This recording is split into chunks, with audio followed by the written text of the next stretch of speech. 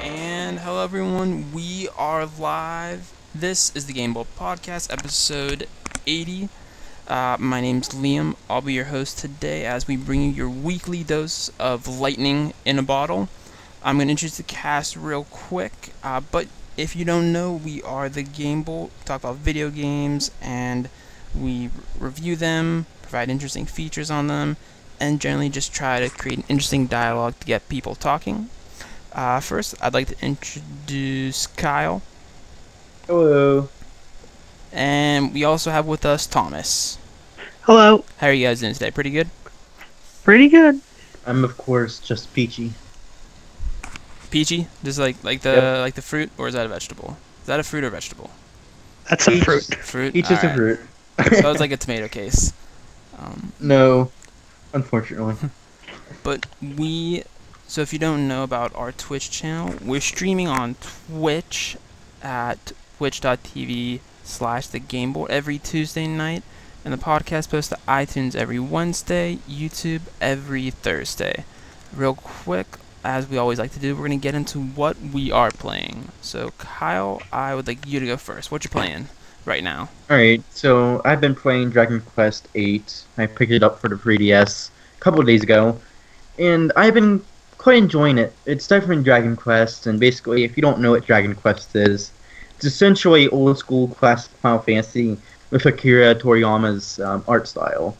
And I've heard this is like the longest Dragon Quest at like over 100 hours if you're wanna do everything that you want to do in the game. And so it's kind of an undertaking. And I'm already about 16 hours in, and I'm already kind of seeing how going 100 hours could get kind of tedious and monotonous, especially since the game has a lot of backtracking. But as far as the game itself, I'm like really enjoying it, and especially the premise.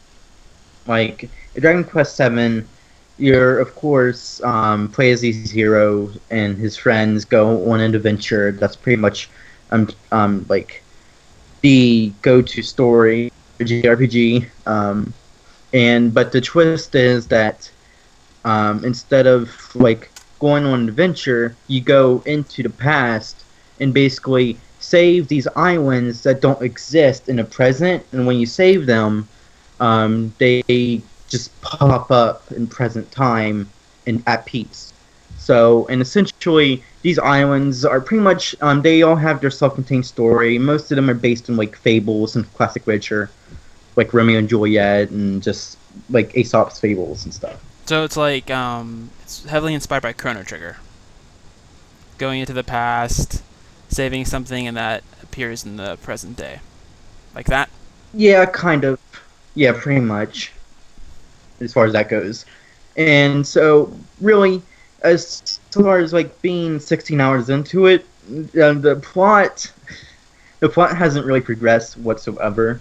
But really, you just go island to island, and they have their own stories, and you go to the next island. Eventually, I suppose it'll start to kind of like roll out, and the plot will actually start to get deeper. Because I've heard a lot of people consider Dragon Quest VII like the best Dragon Quest. Oh wow! So it's gotta be good at something. Yeah, good at something if it's the best. Can't just exist.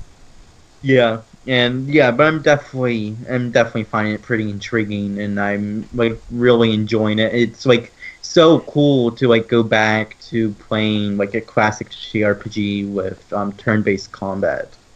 So, are the characters completely different across each Dragon Quest? As far as the main cast, yeah, but they're pretty stereotypical, so. Are you looking to finish as many as possible before Dragon Quest XI? Kyle? Not really. I mean, I want to go and visit some of the previous Dragon Quest games, because I played Dragon Quest VIII a couple weeks ago. I didn't get too far into it, and so I was really excited to play Dragon Quest VII, because of course, I love Akira Toriyama's art style, so I'm like all for that. Of course, I love classic Final Fantasy, and so I'll probably go back to revisit some older Dragon Quest games to try those out, and Yeah, I'm definitely looking forward to Dragon Quest 11, and hopefully someday, if ever, Dragon Quest 10 comes out westward. That'd be awesome. That's the MMO, right? Yeah. Yeah, I have no idea if that could even come out west anymore. But who knows? I mean, Final Fantasy XIV originally started out in Japan and then it moved over here. Yeah, and it's probably one of Square Enix's most successful Final Fantasies. That is a good point.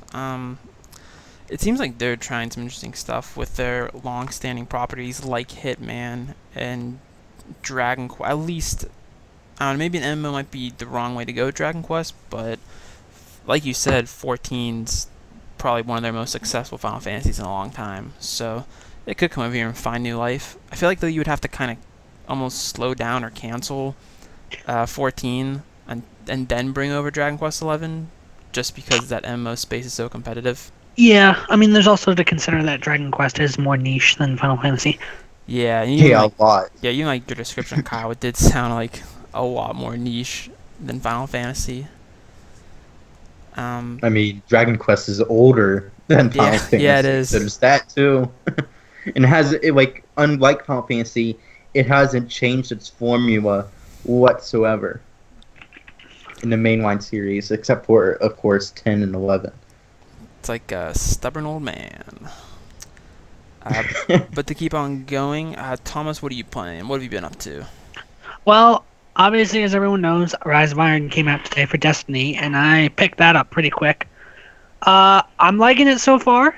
I played about 3 missions into the story. I haven't gotten super deep into it yet. So far, what I can say is, like, story, I liked Taken King a little better. Because I think Oryx really made Taken King like such. Oryx was like a figurehead antagonist for that game, for that expansion, and this time it doesn't seem to have that this time around. They met. I think Rasputin is gonna. If you played Destiny before, Rasputin is the war mind on Earth that I believe protects what's left of the Earth's infrastructure. I'm not entirely sure. I've never been like super. Right. Yeah. Yeah, I've never been super into the Destiny lore before Taken King, so I wouldn't be able to tell you exactly how Rasputin fits into the bigger picture. They mentioned him in passing in one of the cutscenes I saw so far, but as to what what everyone's been looking forward to is the raid. I wouldn't be able to tell you exactly how the raid's going to play out yet. I don't know what the boss is going to be. I don't know where it's even going to take place. But I'm really looking forward to it. I know a lot of people. I know some people that are probably going to. I can probably raid with, and I'm really excited for it. Cool. Yeah, I hope to pick up Destiny. Oh, I have Destiny. I hope to try to get back into it or play with it for a little, just because I like those guns. I like that first-person feel that Bungie has pretty much mastered over the years. Yeah, Rise of Iron doesn't do anything to the standard Destiny formula so far that Taken King set, but other than introducing new areas, new gear, new enemies. But I'm enjoying it so far. I'm going to be playing a lot more tomorrow, and I'm going to get as far as I can, get my light level as high as I possibly can, and hopefully a guide will come out for the raid before I start it, because, I don't know, I'll probably take a few hours. If I go in there blind, I don't think I'm going to come out in one piece in the end. Yeah. And also, you also have down you're playing another game. Could you go on to talk about your second game you put down? Yes, so I recently picked up the new Ratchet & Clank, and it's just called that, Ratchet & Clank, because it's supposed to be a reboot. And I used to play Ratchet & Clank all the time as a kid. I played I never played the original, but I played Going Commando, and I played Up Your Arsenal. And I had so much fun playing those as a kid. And as everyone knows, the franchise sort of fell off after Up Your Arsenal. And like especially the PS3 ones weren't as well liked, right? Yeah. the people didn't like the PS3 ones, and then there was the All for One game, which was like a 4-player co-op Ratchet and Clank, and everyone was like, we don't want this. We want Ratchet and Clank, and this one is probably the best Ratchet and Clank 6 since Up Your Arsenal. It's absolutely, and that's like precisely why they named it Ratchet and Clank, because they wanted like a big return to form kind of game. And I was like, I was late to the train on this one because like Ratchet and Clank completely fell off my radar after I think the last one I played was Deadlocked, which was immediately after Up Your Arsenal, and I didn't really care for it. I really like Deadlock personally. Deadlock was the arena, right? Or am I thinking of something? Yeah, I played that. That was fun. It was good. I think I New Game Plus that game. I think about 4 or 5 times. Yeah, wow. I thought it was good. I thought it was all right. It wasn't. I thought I New Game Plus Up Your Arsenal probably like the same amount of times. I played that one into the ground. I didn't think Deadlocked was as good as Up Your Arsenal.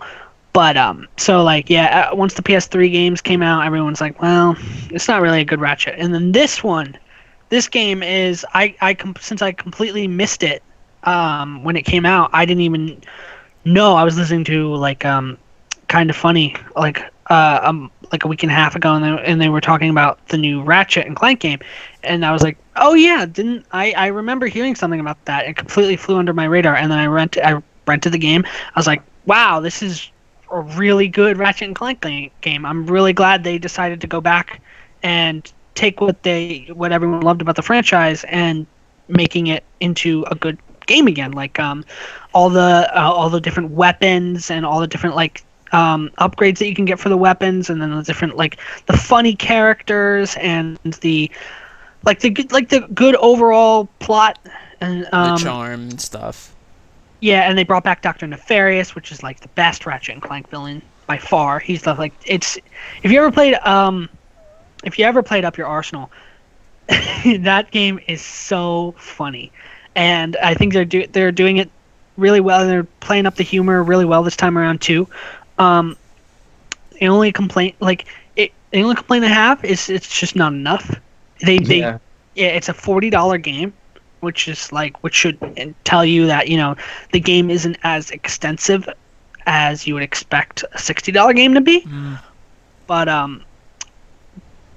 honestly, they're heading in a great direction, and if they keep up, if they take what they did here, just make it bigger next game, like next iteration, it would be great.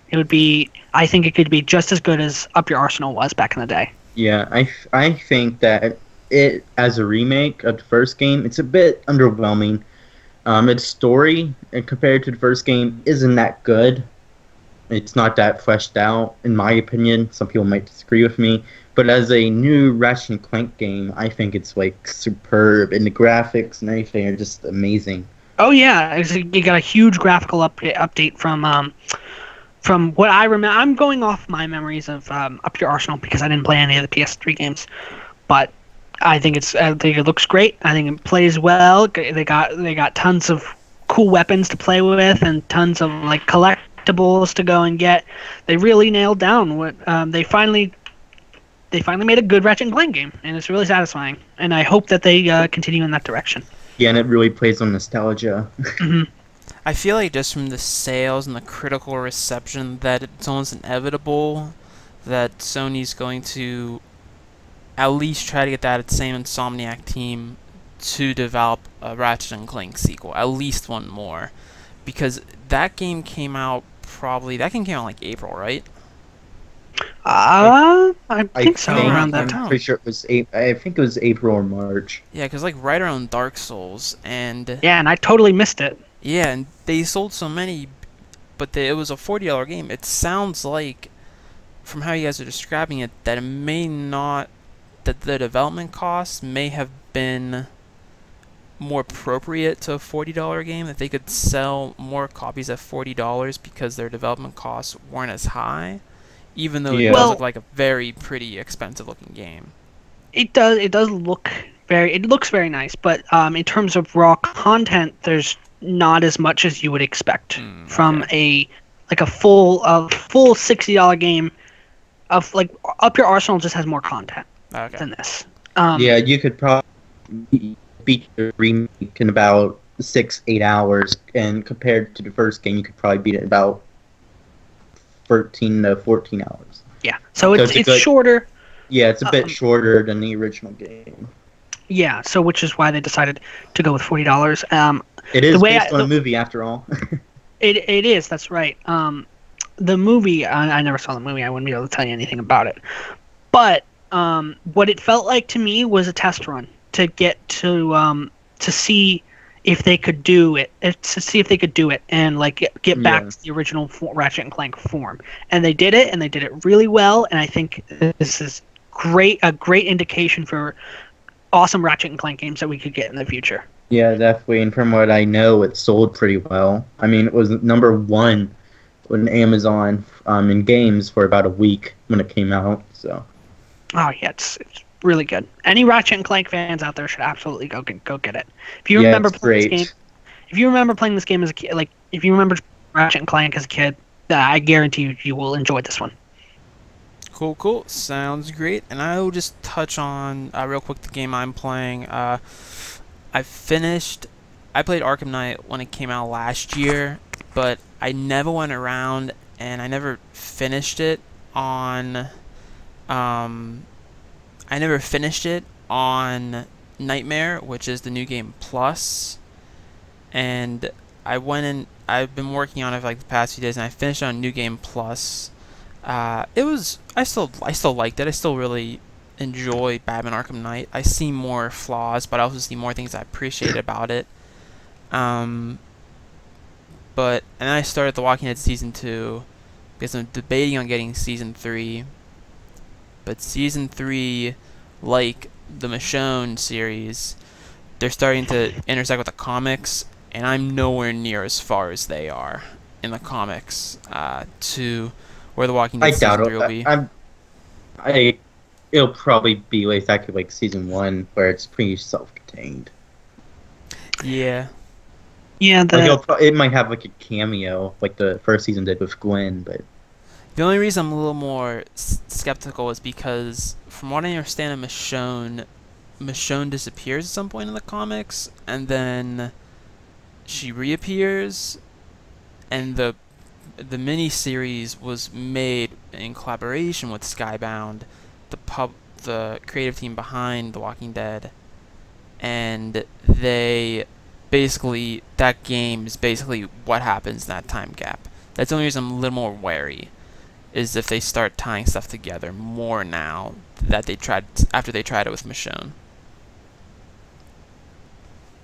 Maybe. Yeah. I mean, it's going to focus on Clementine again, so... That's true. And she's not really in the comics. Yeah. No, I don't think she's in the comics at all, is she? Not that I know of. I mean, she could be. They could add her any minute now. Yeah, I could see her. I could see them adding her to the comics, so she is a great character. Do we know if people are liking the new episode 2 of Batman? I think, yeah, it's gotten some pretty good reviews. It seems I've heard some say that it's not as good as the first episode, but I haven't tried it yet, so. Yeah, I just heard I saw a review that said it was better than the first one, and I've just basically read the through line is that it's pretty good. But it's just like it's like a solid entry, you know. Yeah, nothing that stands out that much. Yeah. It's not, the first episode didn't impress me as far as Telltale goes, but it was okay. I've been meaning to get back into Telltale games. I've only played The Walking Dead Season 1 and a little bit of the Game of Thrones series. But I really want to... I have Tales from the Borderlands on my wish list for Steam, and I'm planning on getting that soon. Playing through that. Ever since I've played Life is Strange and Oxenfree, haven't really had any care to go back to Telltale. You like that engine? Life is Strange is great too. Yeah. Life is Strange was the Square Enix's first attempt at something like that, and I think they hit it out of the park. It was a great game. So yeah. Alright, sounds good. Well, looks like we went over what we were playing. Now, we are going to head into the news storm. Cue every single lightning noise you can think of, every little mini tornado. I don't know, do tornadoes make noises, or do you just imagine Dorothy being screamed? Um, Ooh, whistling, that's good. That's probably yeah, more apropos. that was my tornado. Alright, so I had to prepare for that. That's why you had to pause. So first off, we are going to get to a delay that is probably going to bum some people out, but South Park, the Fractured Butthole, has been delayed to 2017. It was originally slated to come out at the end of this year in December, but the new release date is Q1 2017. This would make the release occur sometime between January and March. No specific date has been revealed, but to give you a heads up to what's coming already in Q1, the NX, that's when it is rumored to be out by the end of March. Horizon Zero Dawn is February 28th, 2017. Persona 5 is February 14th. February 14th, which is Valentine's Day. And Resident Evil 7, I want to make sure I have this correct. It's January 24th, 2017. So, 3 huge games and a huge new launch of a console are joining. South Park is joining that. So, the beginning of 2017 is already pretty jam-packed. Thoughts on this delay? Does it free up some space for you guys this winter? My winter wasn't looking horribly crowded at the moment. But you know, I think if they thought they needed the time, more power to them. Absolutely, take your time and make your game better if you think you can do that. I don't think they're gonna have any trouble competing with those big releases when they come out, because South Park is counter-programming. Oh yeah, it's fantastic. It's like everyone loved Stick of Truth, and it's a completely different series. Like, it's not even in the same genre as any of those 3 other games that you listed. Yeah, it's not even close. So it's like it'll fill an absolute different need than what people are, you know, what they might want from those other 3 games like Persona. So yeah, I don't think it's going to be a problem at all. What about you, Kyle? Were you going to play South Park? Great. Oh, sorry, Thomas. No, I mean... No, it's okay. I stuttered.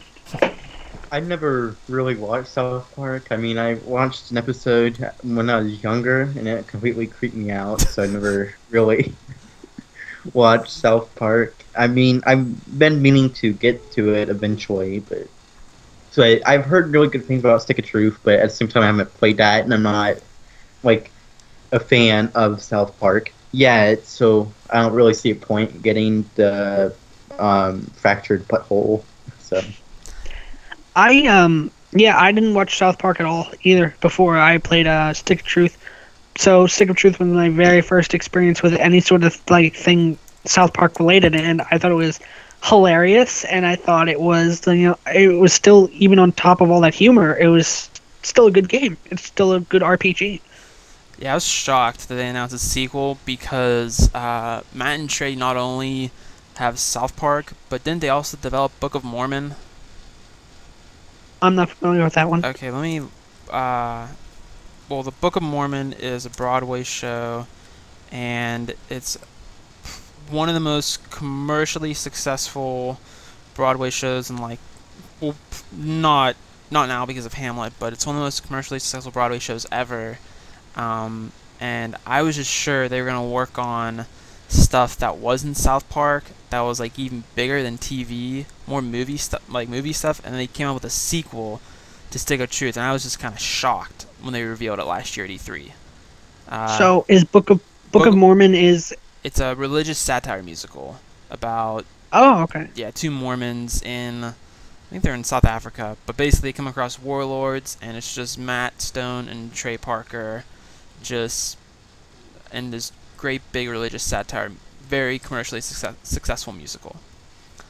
Yeah, that sounds interesting to me. I'm totally curious how they'll do how they would do the humor in that, because people who go to Broadway to watch musicals and other dramas aren't necessarily the same people that are watching South Park. So it's like two completely different audiences, and I'm curious as to see if like the same type of humor that you would see in South Park is in that play. Yeah, and it just gives you that insight into their ear for humor and how their minds are like developing projects and really working to create, not really create expectations, but to supplant your expectations when you go and see a show or watch a TV show.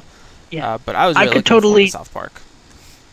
Yeah, I can just totally see someone, rich and well, I'm not trying to generalize here or anything, but I can see someone walking out of a South Park play / musical thinking, oh, well, that was so crass, and it's completely uncalled for, though, that type of humor. I will take my business elsewhere. And just like, I'm just curious. I'm now you made me really curious. I really want to go see that play just to see the type of humor that they would involve.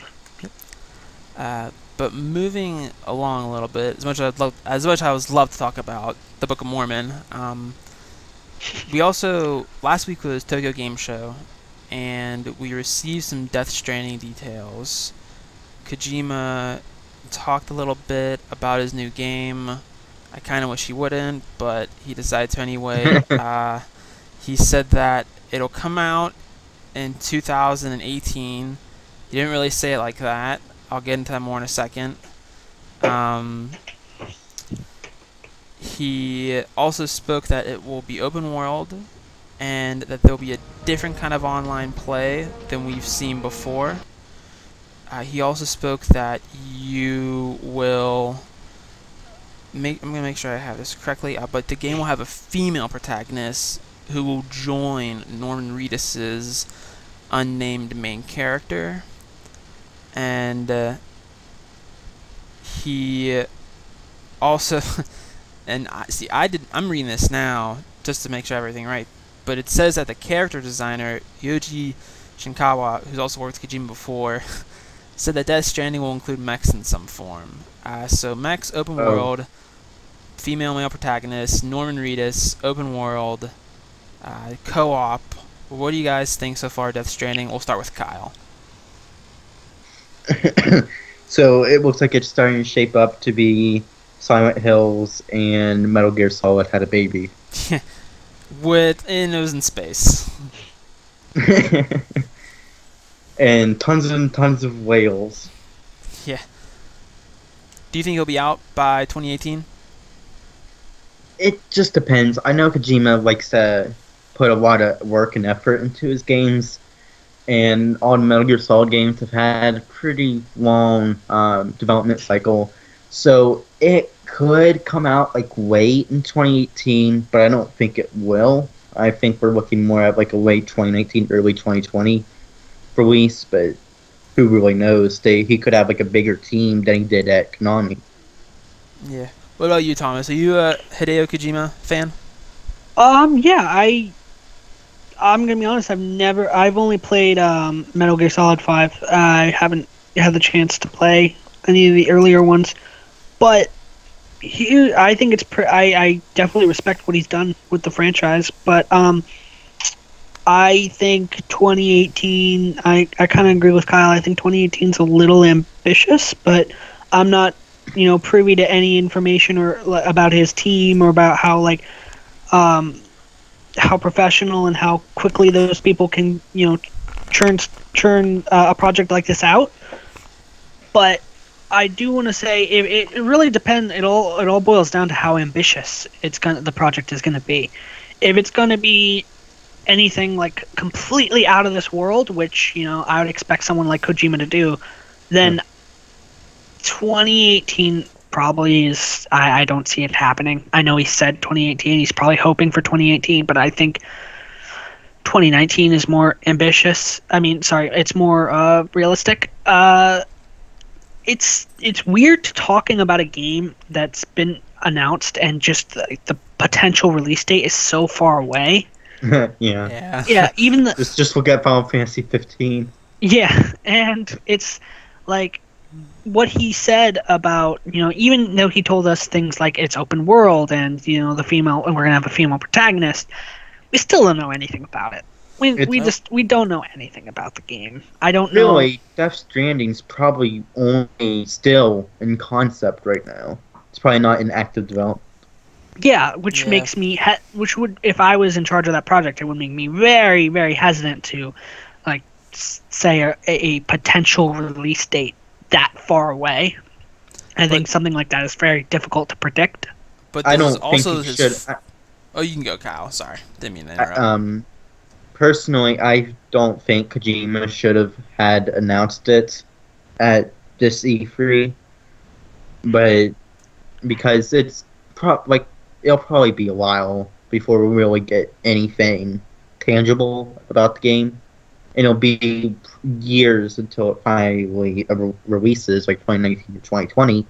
So it's just like they pulled a Square Enix, and now it's like since it's a Kojima game, it'll hold like a lot of hype. At the same time, it's just like I don't want to wait 4 years for a game that's already announced that I know will probably be amazing because Kojima's working on it.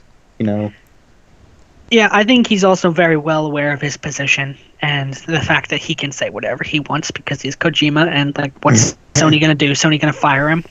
He's literally the most well-known video game developer in the industry. So yeah, definitely. Yeah, I think he. Yeah. Go ahead. Yeah, I know he's so well known. Part of me thinks that Death Stranding conceptually Norman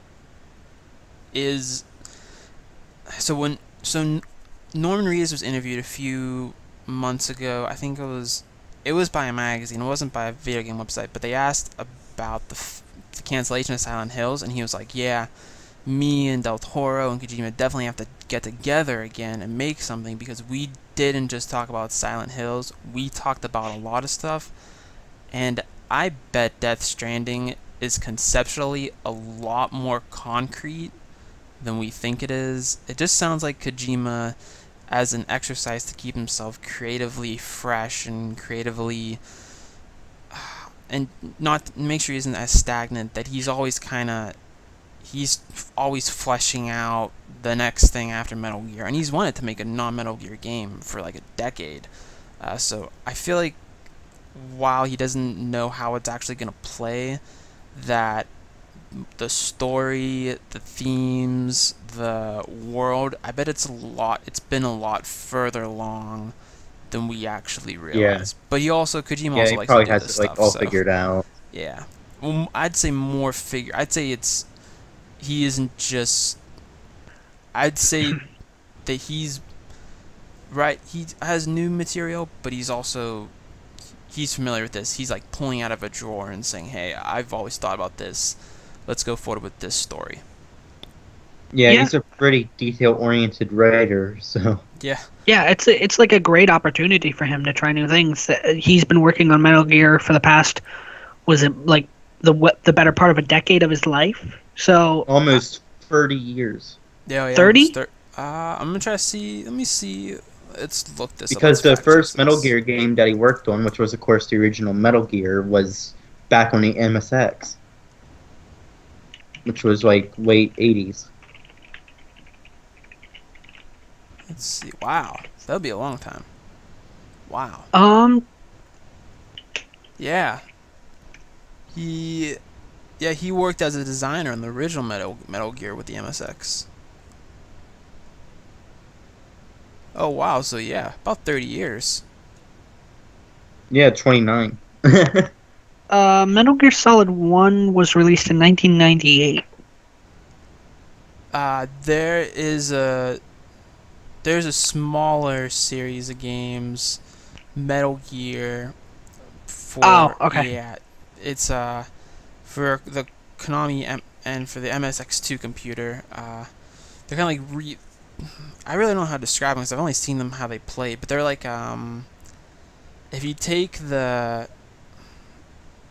it's kind of like that computer, that smaller style where you can only really fit like 2 tanks and like a bunch of walls and the bad guys. Oh, okay. Well, I didn't know about that. NES, Yeah, I should say. Metal Gear Solid was a sequel to Metal Gear 2. Yeah. Oh, okay. Well, so yeah, he's been working on Metal Gear for a really long time. So it must feel good for him to, branch out and do something new. I'm sure. And before we go over the August NPD, we are going to go over we are going to talk about. Pretty big news. The Pokemon CEO spoke today. He was adding more fuel to the NX console handheld hybrid speculation. Basically, what he said, and I'm not sure if you guys have been following this. He spoke to the Wall Street Journal, and he reiterated that the NX, and I'm quoting this, the NX is trying to change the concept of what it means to be a home console device or a handheld console, and that the Pokemon Company will be making a Pokemon game for the console. So what were your initial reactions to this? And we'll go over the second part I wanted to bring up soon. But what were your initial reactions to this when you heard that the Pokemon Company is making a Pokemon game for the NX? I mean, I appreciate it because people have wanted Pokemon on a console for years and years now, so it'll be cool. But as far as basically them confirming that the NX is a console mobile hybrid, I just hope that doesn't turn out to be really gimmicky, like the Wii and the Wii U, and it's accessible.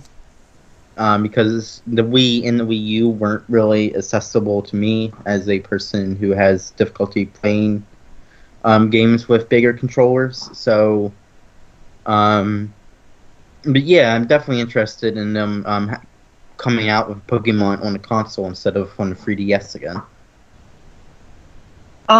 Well, when they say Pokemon on console, we've had Pokemon games on console before, so they're just not traditional Pokemon games. Yeah. Pokemon Stadium, Pokemon Snap, Pokemon Coliseum.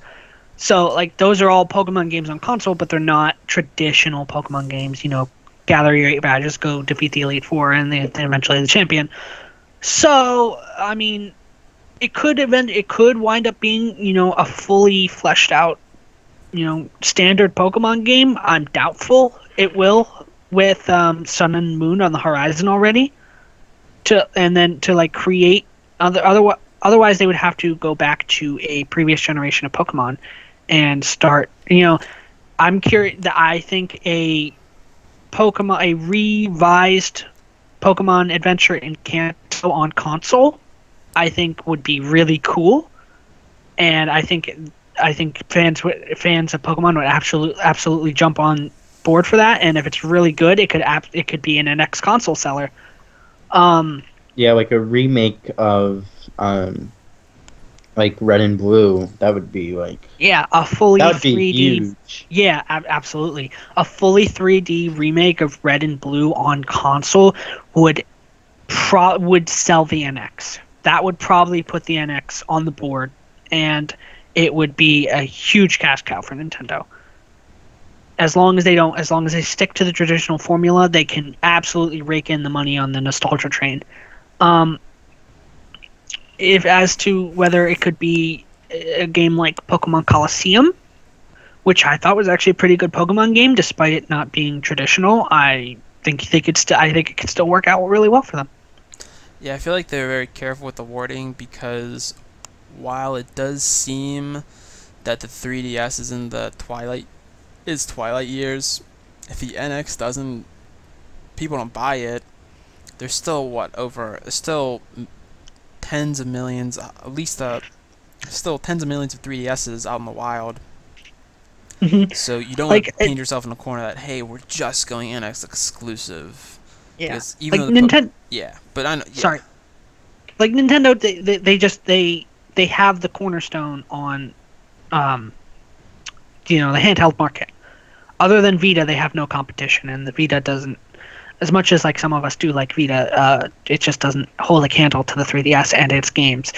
So the idea that they might merge their handheld and their console together would be really interesting to me, because that would mean that they wouldn't release a new handheld. They would just release the NX. And that whole idea completely boggles my mind, because I don't know if that could be a genius business move or a complete flop. I don't know if people are going to get angry that, I don't want to buy a full console to be able to play a handheld game, or if they're going to go the complete opposite direction. I think it's 100% unpredictable. I think I would probably buy it, because that sounds like a really cool concept to me, and if any of the console companies would be this innovative, it would probably be Nintendo. Yeah. So, yeah, that's my opinion on it. You were saying, Kyle? I was just agreeing with him. Yeah, I'd be interested. I mean, it really feels like the next step that they will have to do is a fully fledged Pokemon game, for at least make it playable on your TV. I don't know. I feel like it's getting to that point where, like the Elder Scrolls V Skyrim Remastered, people are just relentlessly asking for a Pokemon game on your TV. I've heard I've read somewhere that someone said that the NX sounds like a Super Game Boy if it goes back to cartridges and you can take it on the go, but it also connects to your TV, that being the Super part.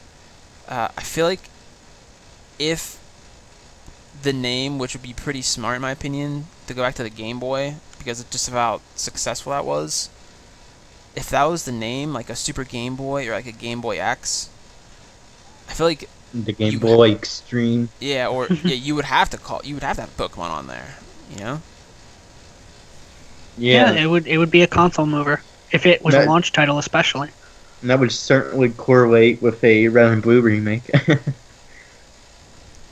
Yeah, I would say that if they are working on a Pokemon game for the NX, it wouldn't be a new generation. It would either be a remake, like Red and Blue would probably be the go-to option, or it would just be like a spin-off, like Coliseum or Stadium.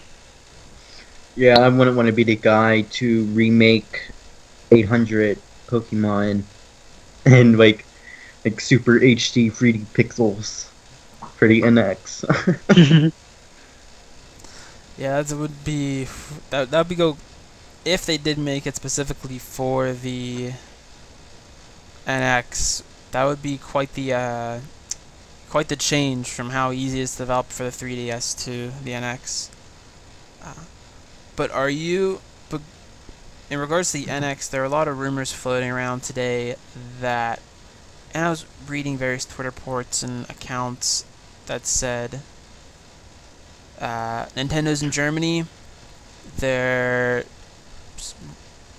rumored to be asking retailers to sign NDAs. They're having a stream, and I've heard, and I saw tweets that said a stream as early as Thursday, or as late as sometime in October, to officially reveal the NX via stream. I mean, it's about time. It was supposed to be announced back in March. That's when they said they were going to announce it, was in March. They didn't. Yeah, I'm excited. I think they learned their lesson from the Wii U, and I think I hope. Yeah, I think they learned their lesson. I think they're going to do something really cool this time around. I think the NX is going to be something really innovative, and I'll probably wind up buying one this time. I passed on the Wii U, but we'll see how this goes. Yeah. Oh man, you passed on the Wii U. You're missing Xenoblade Chronicles X and Tokyo Mirage Sessions. Where are you doing? Oh yeah. I mean, for all the flack that people give the Wii U, it does have good games. It has like really good games that you should absolutely try out. Like Smash Brothers is a must play on that. Yeah. Yeah. And even like you said, something new. I mean, just that whole, just because how I would say relentless some people are on the internet, usually can find out what a company's plans are for reveals. So even just that, hey, we talked to retailers in Germany on a Tuesday, and we have a stream planned out for next week. I mean, that's a lot different than the constant barrage of internet hints we've gotten over the years from different publishers like Ubisoft and Square Enix. Anyway, moving on, we'll definitely be keeping up with that NX news because it is very interesting. But the best-selling games of August 2016 have been revealed as the NPD Group's monthly sales report for both physical and digital sales have been made available to the general public. They have been released. So in order, number 1, and this is best-selling games in the U.S. for August 2016. So they would probably be different everywhere else. But 1, we have Madden NFL 17. 2, boy. Yeah, No Man's Sky. 3, Oh boy. 3, Deus Ex, Mankind Divided, and then Nice. 4 through 10, and this is with the new information I can account, but 4 through 10 are all games, none of them are new releases. So 4 is GTA 5. Oh man, it's still in the top 10. That's Yeah. crazy. 5 is Overwatch, and that does not include Battle.net PC sales. 6 is Rainbow Six Siege. That game's still selling? Wow. Well, Yeah, it's really good. 7 is Call of Duty Black Ops 3. 8 is That doesn't- Lego, Star Wars The Force Awakens. 9's Minecraft, digital sales excluded. And then 10's Destiny The Taken King. I thought the whole world bought Minecraft already. Yeah. And we got another world. Minecraft will never be taken off the top 10. Now people people will on Mars are buying it. People are still buying that game every day. It doesn't matter how long ago it was released. And like Madden is totally understandable. I get that. And the only big release that came out in August was Deus Ex, and that was number 3. And that was a game that really only interested gamers who regularly play video games. But Madden Yeah. is a game that appeals to people that don't regularly play video games. So it's absolutely not surprising at all that that was number 1. Yeah, that was Yeah, my I'm thought. surprised. I'm kind of surprised that Deus Ex took the 3rd spot because Deus Ex as a series is pretty niche. Yeah, I mean, it was still, it wasn't super niche in my opinion. It was, I definitely agree that it fills a void for specific types of people, and I still like, I wasn't super into Deus Ex, but I still bought it and I still enjoyed it. Yeah, between Yeah. between the Square Enix's big 3 non-Japanese franchises, Hitman, especially after this year, how well that season pass is doing. Tomb Raider. I haven't heard like really anything about Hitman. Yeah, I've seen a lot of really good reviews, and a lot of just generally people like it. But between Hitman, Yeah. Tomb Raider, and Deus Ex, I think Deus Ex is the hardest sell by far. It's so Yeah. complex, but it's also so old. Because you go back and it's like, oh, it's a game from like the 90s-ish. Yeah, But it still not plays really. like one. Yeah. Yeah, but Deus Ex is not like a household name. You can walk up to 10 people on the street and probably only 1 out of 10 would know what Deus Ex is. Tomb Raider, you go up to people, Angelina Jolie. Eight Deus out of 10 Ex, people. what are you talking about? What? Deus Ex, what are you talking about? I said, oh yeah. But September alone, let's see, September video game releases, we have a few big releases. We should have a few big releases, but what do you think is going to take the top spot for September? Do you think it's still going to be Madden because we're in full-blown football season? Do you think Rise of Iron is going to sneak in there? What do you guys think? I think Madden's probably a safe bet. I think it's going to stay up there for a while. Yeah, I'll probably be Madden. Because there I mean, isn't too many big releases this month. I never play Madden. I've never played a Madden game in my life, and I still understand the power that franchise holds. That and Call of Duty. It's sad. Yeah, there's well, no, it's not sad. I mean, people like the games they like. I mean, if you're a casual gamer and all you play is Madden and Call of Duty, I know people like to make fun of those type of people on the internet, but like, who cares? Like, just let them play what they want to play. Yeah, if you like it, play it. Yeah, FIFA is September 27th, September 29th. So worldwide wise, it might crack the top 10. I don't know if 3 days is enough to get you in the top, the number one spot, but I think if Final Fantasy 15 released in September like it was supposed to, I think it might have had a chance at the top spot. Yeah, especially considering pre-orders. Yeah. But it seems like, I don't know, September, it's a bunch of sports games and there's Destiny, but besides that, it's mostly like BioShock Collection. BioShock Collection and Dead Rising Collection. Seems like just a lot of smaller indie games in September. Yeah, it was definitely not a big month. No, it was not. Yeah, last year just seemed so big because of Metal Gear. Mm-hmm. October has... Sorry. Forza Horizon 3 might get pretty up there. Oh, that is September. When's that release? Is that out now? 27th. There's a couple big ones in October, mainly Titanfall and Mafia 3 and World of Final Fantasy.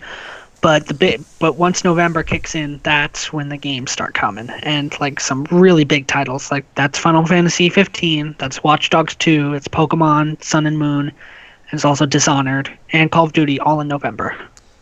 Yeah, October will be interesting because Steel Battlefield and Titanfall 2 do, especially because they're from the same publisher. Yeah, I'm excited. Yeah, that'll be very interesting to see how those FPSs compete against each other. Let's see, and we're gonna talk real quick about our game of the year right now. It's our last minute topic. We're gonna talk about our game of the year so far before the fall rush comes. So September, things have kind of slowed down a little, but right now, if the year were to end, what would be your games of the year? We'll start with Kyle. So far, my game of the year is still Oxenfree. So, of course, I played Uncharted 4. I think Uncharted 4 is amazing, but it's not my game of the year.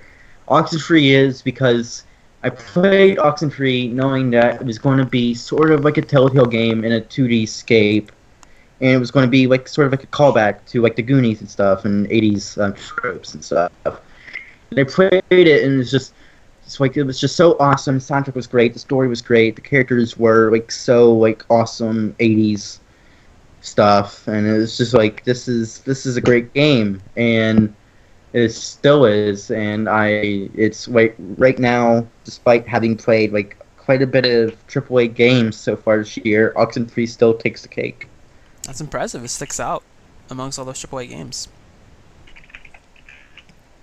But now, Thomas, how about you? Honestly, the first game that came to mind was Overwatch. So far, if we're just stopping right now and saying every game that we played this year, I would say Overwatch, because that game has, I put over 200 hours into Overwatch already, and I've had a lot of fun as a competitive. It just scratched that itch for that competitive multiplayer game. After I've played League of Legends for, was it like 5 years nonstop? So it was just so much fun to try something different, and Overwatch is just like, it does hero diversity so well. All of the abilities for each hero in that game are great. Each character's backstory is unique and fun, and even their like character design, their whole their overall design is great. So, and like that, and Overwatch is absolutely a game that appeals to kids and adults, and it's great for all ages. So I would say Overwatch, because No game has successfully sucked me in as much as Open has. Yeah, I haven't. I played the beta. I don't know if I'm actually gonna buy it, but I would say probably my game of the year so far is Uncharted 4. I like the. I like. I don't. I didn't really dislike anything about it, and that's kind of getting harder and harder as I play more games. I like the story. I like the pacing. I liked how it was mature but not dark, and then when it was dark, it still was Uncharted-like. Yeah. Like they still crack jokes. They're still like, "Oh, it's that guy. Oh, look what happens when you poke his skeleton head." Soundtrack was great in Uncharted 4 too. Yeah, and I really like playing Uncharted 4. I'm not a big shooter person. Like I'm not really interested in shooters. And third person, I'm more interested in first person shooters than third person shooters. But even though Uncharted 4's mechanics are pretty simple and basic, I still like how they allow for really cool big explosive set pieces in that third person. Yeah, it was a great game. I think it's not my game of the year, but I think it's absolutely a contender. I Yeah, think it's Yeah. fantastic. If Oxenfree didn't exist, it'd definitely be my current game of the year. I feel like Overwatch is gonna get a lot of acclaim just because it's reminding so many people of that 2000 and when was it? I mean, it's a fresh 2008 competitive Modern shooter. Warfare. We have- Yeah, We haven't really had like a new competitive shooter since Call of Duty 4. yeah, that's Yeah, basically it what it's really- capable of. It just took Team Fortress's 2 formula and just made it more mainstream, and like it made a better formula, and it just they had the resources to market this to as many people as possible, and people just loved it. And even today, I saw a commercial for TBS is going to be showcasing the Overwatch World Championships next week for like a $300,000 prize. And Blizzard has perfected making their games addictive. Oh yeah, it's amazing how they do that. I mean, WoW, Diablo, and now Overwatch, all free games are just you can play for months and years and never get bored of them. Yeah. Alright, well, it looks like that's it. I think that's going to conclude our podcast today. I'd like to thank everyone who is listening and who tuned in. You can catch us once again at www.thegamebolt.com. And once again, the podcast goes on iTunes every Wednesday, and it goes into YouTube every Thursday. Real quick, any recent stuff on the website you guys like to plug? Kyle, Thomas, anything? I haven't written any. The last thing I wrote was 10 RPGs that you can play for 100 plus hours. Cool. I think that's about a week and a half old. Cool. So if anyone gets a chance, check out some RPGs that you may want to take your time with. And what about you, Kyle? Anything you want to plug? I haven't had anything recently. No. Cool. I've got some Fanes in the Rainer though, so that's cool. Good to hear. And you can find me and real quick, can you guys give us everyone your Twitter handles? Sure. My Twitter handle is QuackdownRME. Yep, and you can find me at Tom Blaster. And I am Liam Neeson, and that'll be it for the Game Podcast episode 80. Once again, I'd like to thank everyone for tuning in, and see ya, and have a good night. Good night. See ya.